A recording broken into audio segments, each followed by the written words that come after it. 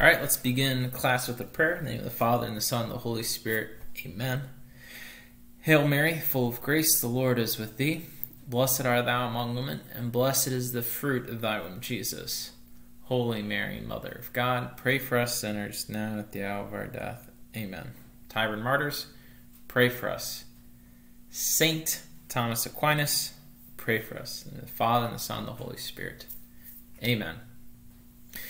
All right, so in today's class, we are going to talk about the division of Aristotle's sciences, the 10 categories, and we're going to review a little bit the proof for the immortality of the soul, and also point out some issues that it presents within Aristotle's philosophical framework.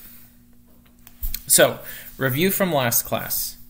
We examined an effect of the soul, namely, we have the ability to know universal truths, all right, and that power to know is clearly immaterial because the knowledge that we're possessing and how we're knowing it, it does not conform with the nature of material reality. We then argued that the cause of that effect, all right, must be immaterial. All right, so we know something immaterial, ergo the powers themselves are material, ergo the soul itself is immaterial. We then flipped it to a cause and effect argument, and we said, all right, the cause is the soul is immaterial. Now, what is immaterial cannot break down, it cannot decompose, right? There is no composition in what is material. And so, ergo, we deduce the effect that, well, that means the soul is immortal. All right, it's not going to die because that's a contradiction to its definition of it being immaterial. So this might sound like great news at first. Like, yay, we prove that we live on after death. However, there are some issues. So, what exactly does a soul do for Aristotle after death?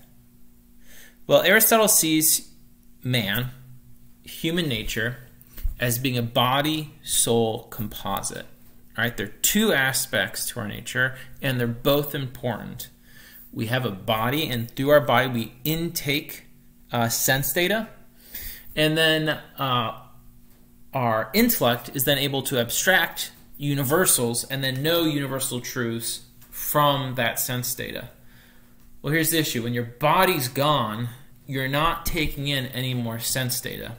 And if you're not taking in any more sense data, you're only left with what you acquired, the knowledge you acquired, while your body was alive.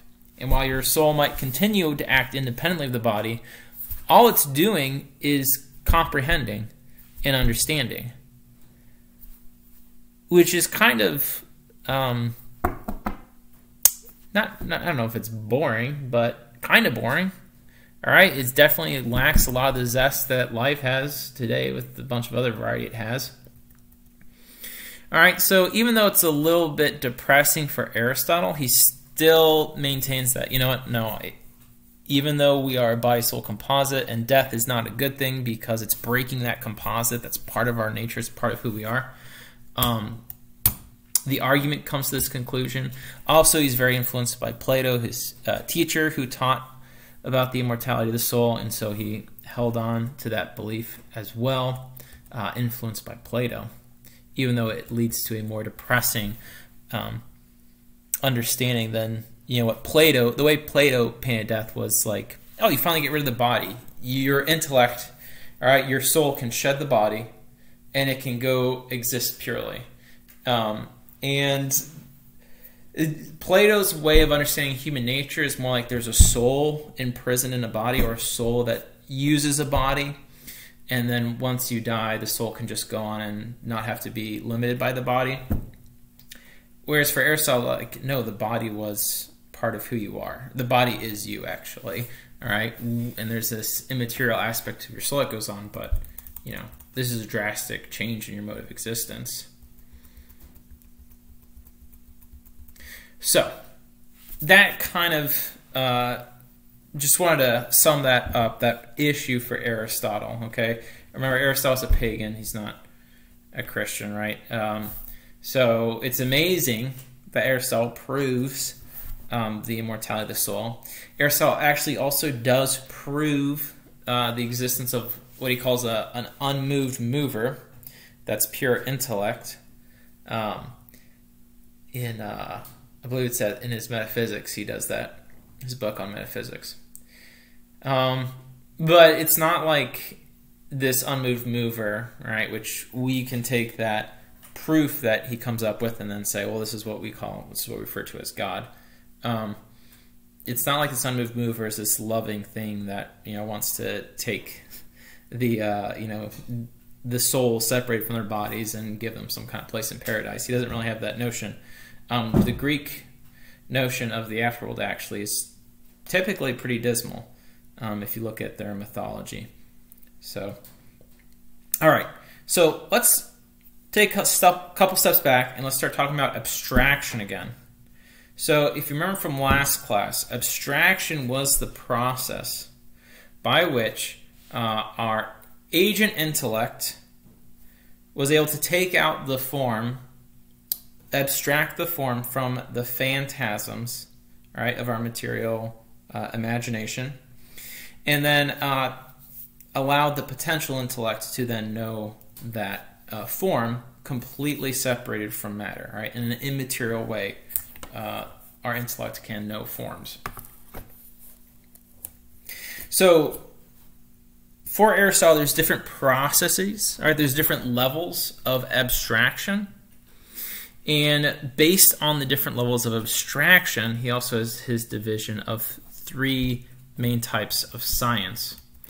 All right, and so before we get into that, though, I first want to talk about the 10 categories of being.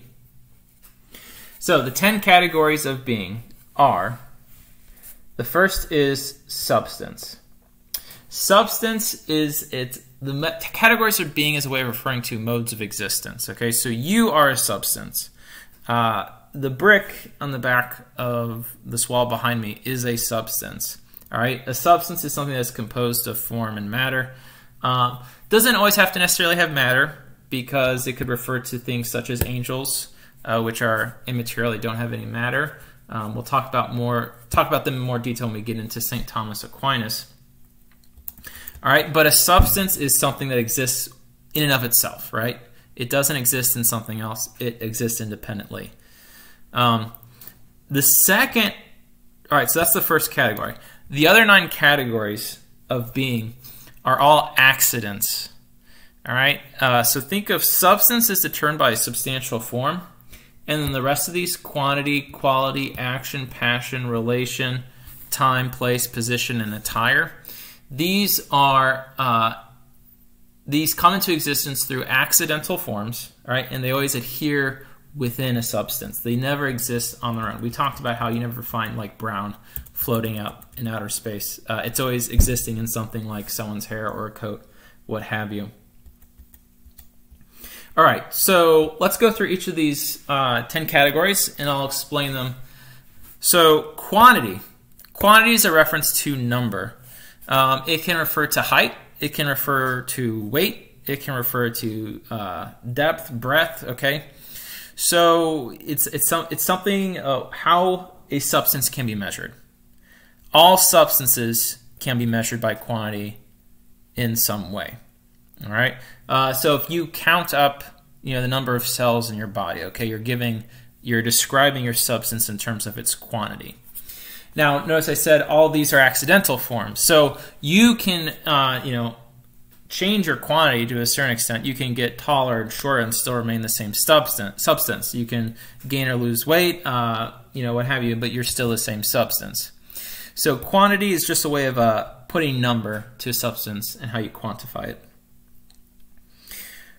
Quantity is it's first because it's the primary accident. It's the primary attribute. It's the primary mode of being that all others then follow.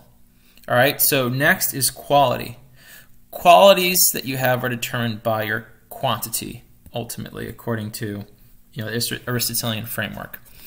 So qualities would be things such as, is it good? Is it bad? Is it virtuous? Is it well made? All right, and so to go back to like the Greek perspective of the world, so the Greeks, in their art and architecture had found what they believed to be the ideal form of beauty, which was a well-proportionate body. Like your arms should be as long as your body is from feet to head. Your face should be, or your nose should be about 1/3 the length of your face, etc. And so in that way, you can kind of see how like the quality of like, let's say, beauty for the Greeks is contingent upon the quantity, all right? What is the length of your arm, all right?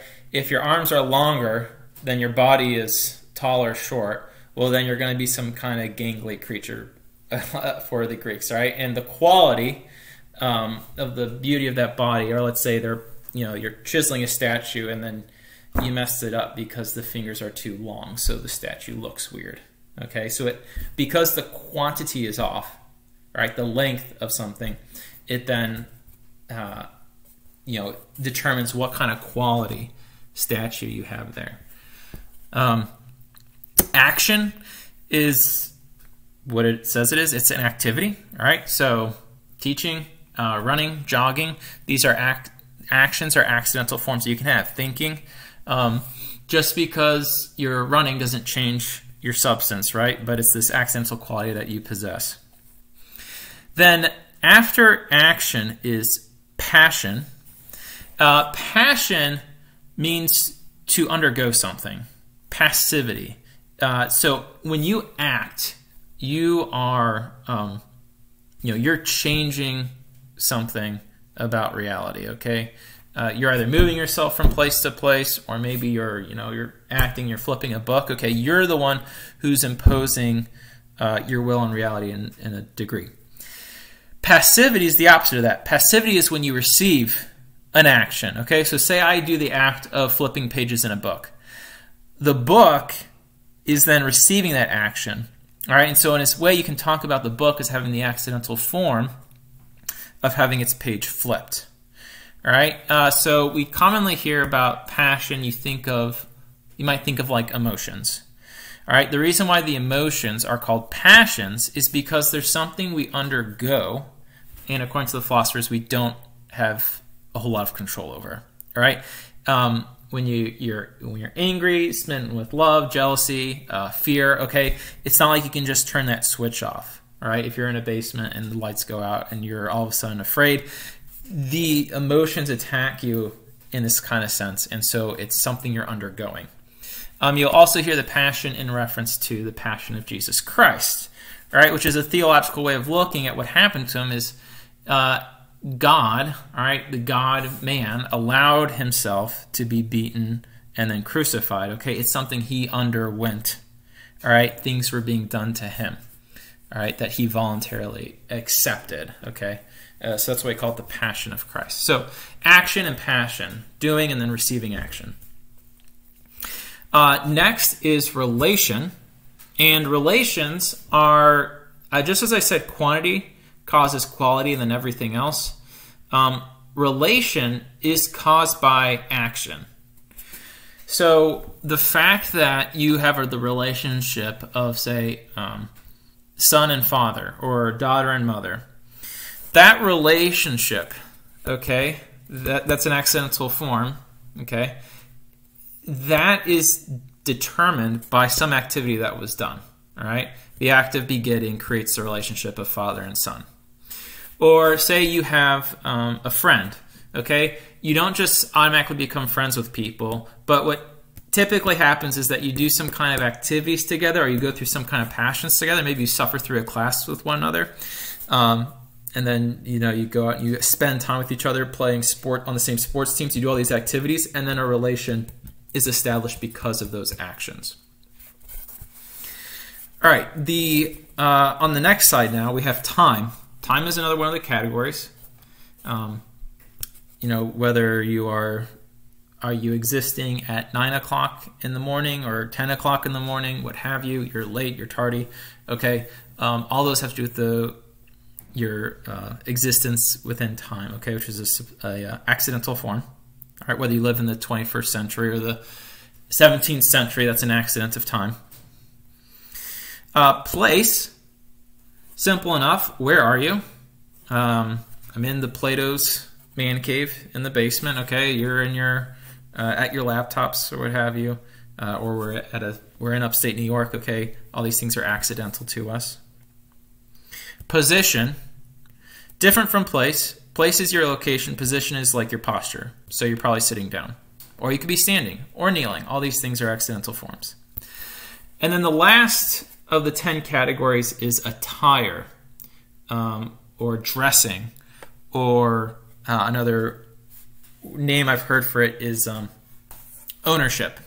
Okay, and so sometimes some philosophers say that, you know, attire is something only proper to man, because what it denotes is this idea of ownership and possession of something. And strictly speaking, only a man has ownership of a thing. Like you could give a dog a scarf, right? And say, oh, it's the dog's scarf. But, you know, you can take the scarf from the dog and that's not a crime. Exactly, right? Maybe you could talk about different animals having territory and that being their possession. But it can refer to like, okay, what are you dressed in? All right, these are accidental things, superficial things. You're wearing glasses, you're wearing a watch, what have you, socks, shoes, all that sort of thing. All right, so these are the 10 categories, and they're the 10 ways you can describe things as existing. So I said we were going to talk about Aristotle's division of science and abstraction. Well, the first science that we're going to talk about is natural philosophy.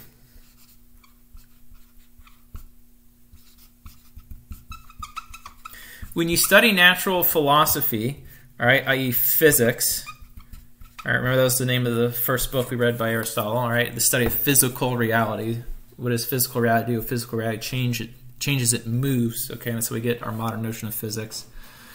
When you're doing physics or natural philosophy, you're studying things as they exist under all aspects of all 10 categories. All right, each one of the 10 categories is subject to be studied under the science of natural philosophy.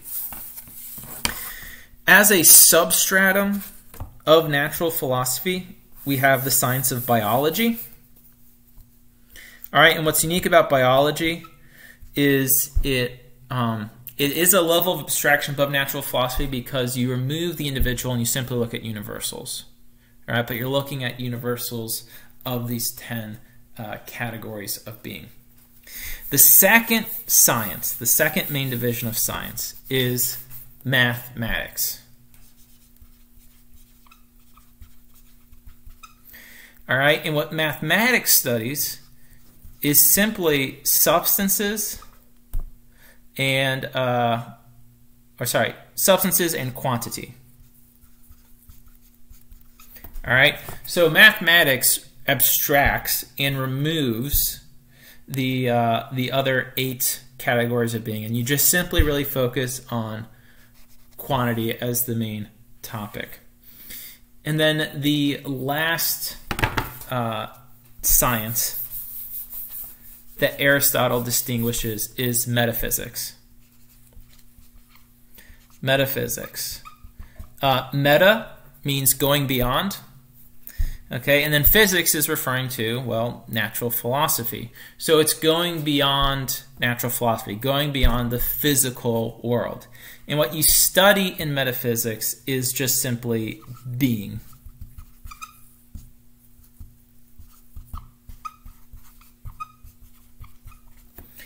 All right, metaphysics studies being. It studies what is existence? What does it mean to exist?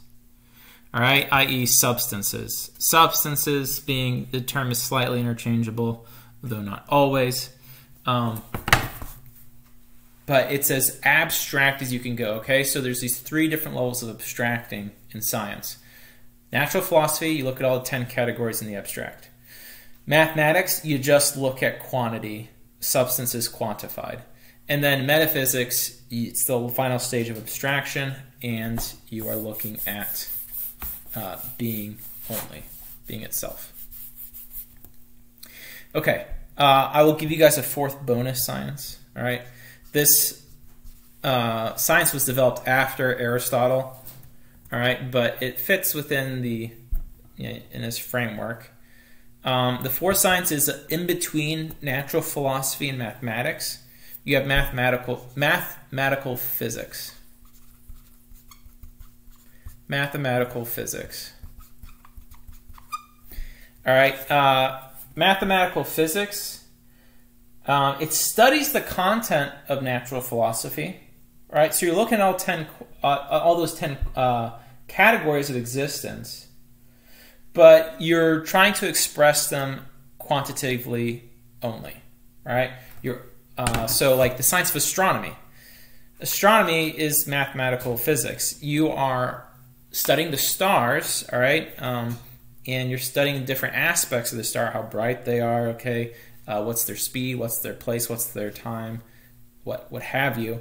But then you apply, you quantify it, all right, into a numerical system, so you can then calculate the rotations of the night sky, or you can determine how far away these stars are. So our modern physics, what you'd study in a physics class today, is this 4th intermediary science, mathematical physics. And in terms of like what most people think of as a science that they like place their faith in as like some kind of creed, they're referring to that kind of mathematical physics, even though there's other sciences that are just as valid. Okay, so I'm going to post the study guide in the Google Classroom for you guys. And yeah, we're done with Aristotle. And then from here on out, the course is going to focus on human nature and the study of human nature from a Thomistic perspective, right? So we're going to be getting into Thomistic philosophers and the writings of St. Thomas Aquinas. Now, St. Thomas Aquinas uses a lot of Aristotle's philosophy to express his ideas. So a lot of the concepts and terminology, it might feel like review at times, but it's good to go over again because repetition is the mother of learning. And then we'll be going into more detail and deeper into some of these concepts that we've already addressed. Okay, so that's it for today. God bless. I'll hopefully see you guys when we return to school.